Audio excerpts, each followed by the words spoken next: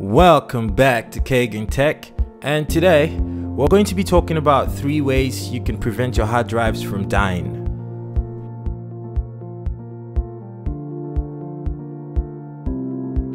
Okay, so there are 3 drives on this table. 2 of them are dead. The first one is the silicon power military grade rugged 2TB hard drive that I got from Amazon for about $100. It lasted only 5 months.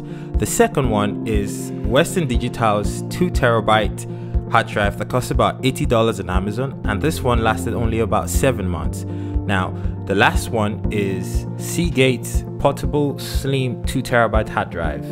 Now, of the 3, this is the only one that still works. So I'm going to show you 3 ways that I made sure of that and how you can make sure your hard drives don't die on you as well. Step 1. Do not keep your hard drives anywhere around speakers. Anything that has a huge magnet, keep it away from your hard drives. It's a common practice to actually leave your hard drives laying around your speakers, especially if you're somebody who listens to a lot of music. But you need to understand that this is actually the fastest way to fry your hard drive. In fact, it is the most reliable way to fry your hard drive. Step 2.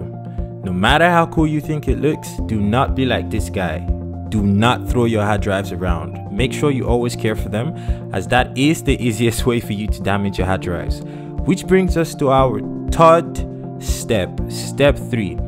It's always best for you to buy a protective case for your hard drives. Yes, it might be SP Armor, yes, it might be military grade or whatever, but you still need to protect your hard drives, because if you don't, eventually it's gonna get damaged. So the case in this video is the Amazon Basics hard drive protector that costs only about $7. You're mostly advised to buy this with any hard drives that you buy on Amazon, and for $7, I mean, it's not too much for you to spend if you're already spending $100 on hard drive. It's just $7. Just buy it. I hope this video was helpful. Thank you so much for watching my video, and catch you again in the next one.